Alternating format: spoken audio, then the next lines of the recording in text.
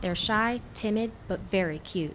They're red-necked wallabies, and they're the newest animals at the Salisbury Zoo. They don't have, claws or teeth or anything to defend themselves, but it's just in their nature to keep a distance, keep a safe distance from people. Wallabies are animals of prey, so they aren't very playful. Wallaby caretaker Dave Williamson says they also view everything as an enemy, even a harmless ball. They'll slowly get closer and then they'll go up and sniff it and, kind of just investigate to see what this is in their space. Williamson and his crew rake out and clean the enclosure every day.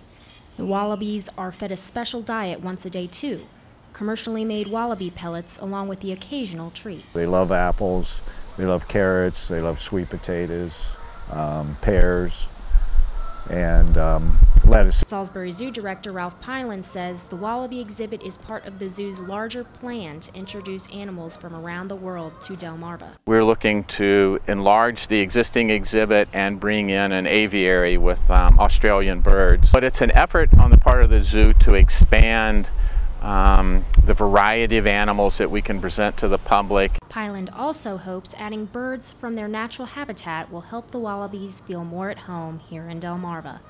In Salisbury, I'm Courtney Baird reporting.